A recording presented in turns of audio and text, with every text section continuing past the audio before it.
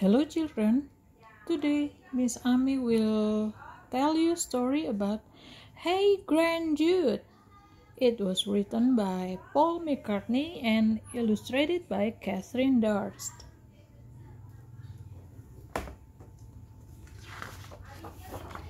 Hey GRANDUDE.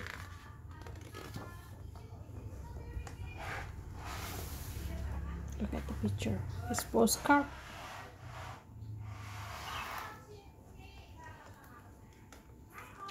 This is GRANDUDE and the grandchildren.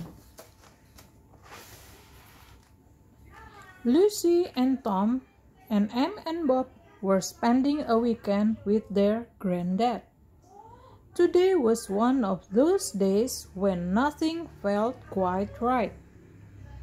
It was gray and drizzly, and everybody was grumpy and too bored to be bothered. So this is Em and Bob and Granddad. "Cheer up, chillers," said GRANDUDE, and he pulled out a pile of postcards from the back pocket of his trousers. "Look at this!" This one. Em picked out a postcard with a picture of a sandy beach and sparkling blue waters. "Oh, I wish we could go there, GRANDUDE," she said. "Well, let's see what we can do."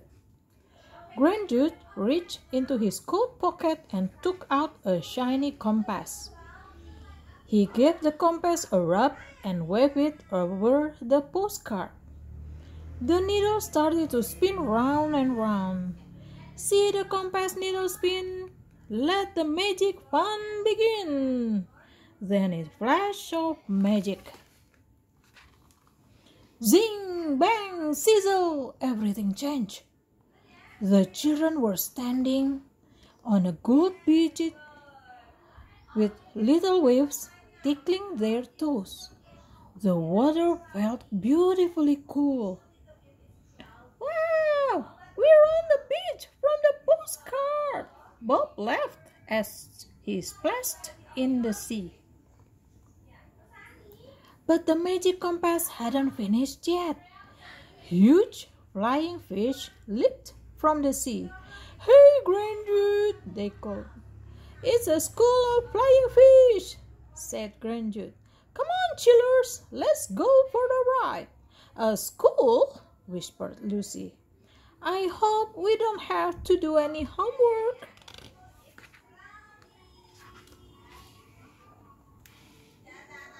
They skipped across shimmering blue waves on the backs of the flying fish before coming to rest again on the hot sand. They built sand castles and they lay beneath a coconut tree eating ice cream. The memory of their gray, grumpy day was completely washed away and they were perfectly happy until... "Ouch!" cried Bob. A little crab scuttled across the beach. "That crab pinched my toe!"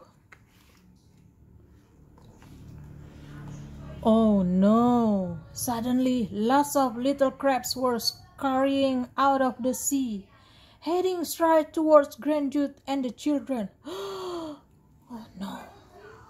"Hey, GRANDUDE," said Em, "can we go somewhere a little less pinchy?" "Yes, I think we'd better hop it," said GRANDUDE. He quickly waved the magic compass over another postcard. This one had a picture of a cowboy.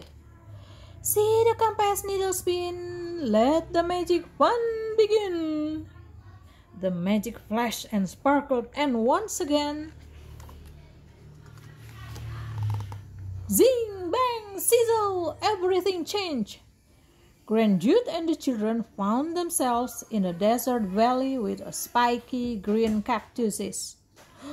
Wow, look at the turtle and the lizard. Lots of cactus. You see the flower cactus?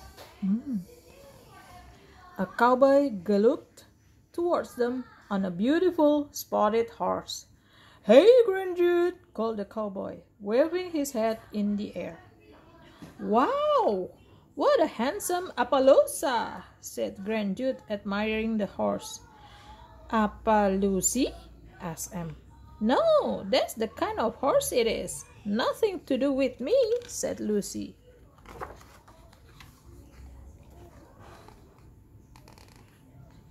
GRANDUDE gave a whistle and 5 more horses came galloping up. He helped each of the children onto a horse and they raced together through the valley. "Whee!" cried Bob. "Wow, they're racing on a horse. Horse riding." "Faster, faster!" yelled Lucy. But what was that cloud of dust on the horizon?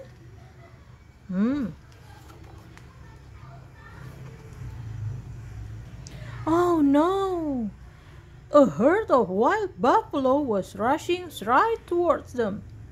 The canyon echoed with the sound of 100 hooves. Before they could ride to safety, Tom's horse reared and he tumbled to the ground. "Hold on, Tom!" shouted GRANDUDE, snatching a rope from the cowboy's saddle.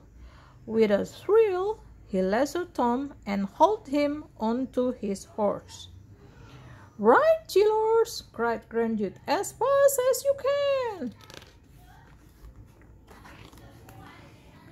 They cleared the stampede just in time. "Hey, GRANDUDE!" panted Tom. "Perhaps we could go somewhere a little less stampy." "Yes, good idea," said GRANDUDE. "And I think I need to cool down." Once again, he whipped out his magic compass and waved it over a postcard. "See the compass needle spin, let the magic fun begin." Before the children could see the picture, magic sparkled and flashed. And in the blink of an eye, zing, bang, sizzle, everything changed. They found themselves high on a hill in the afternoon sun.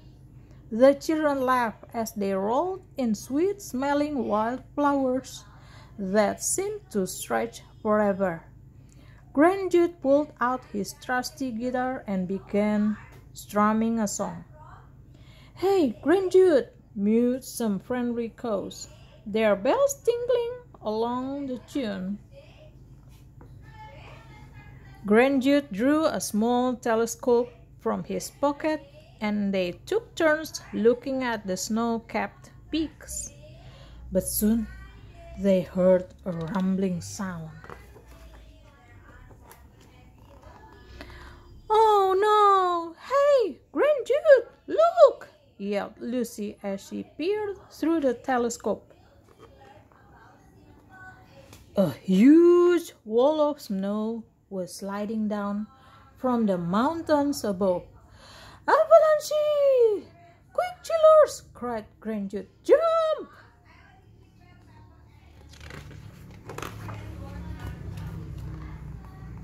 Just before the wave of snow reached them, GRANDUDE and children leaped on the one of the friendly cows. "Up, go up!" GRANDUDE cried.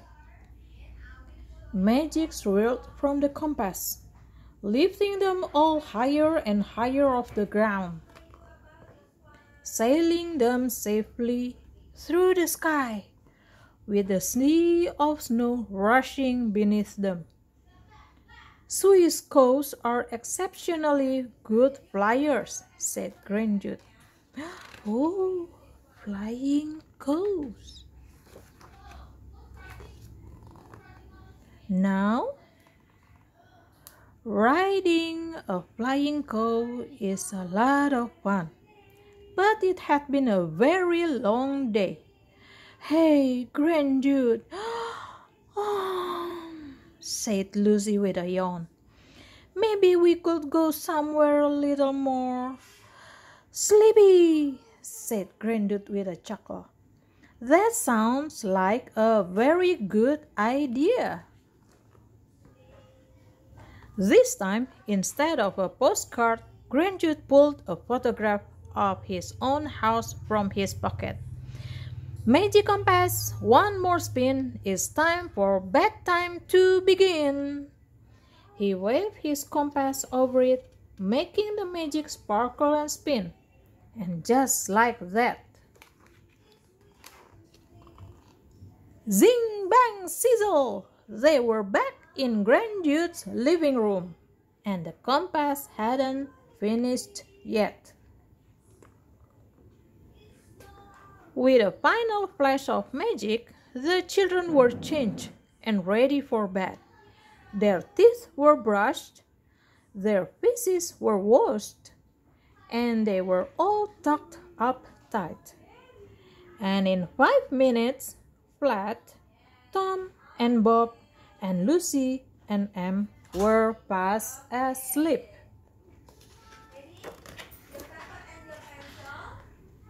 Dreaming of their next adventures. See the compass, needle spin. Let the magic fun begin. Good night, Grandude. That's the end. Thank you for watching this video and the storytelling about Hey Grandude, written by Paul McCartney and illustrated by Kathryn Durst. See you on the next story, children.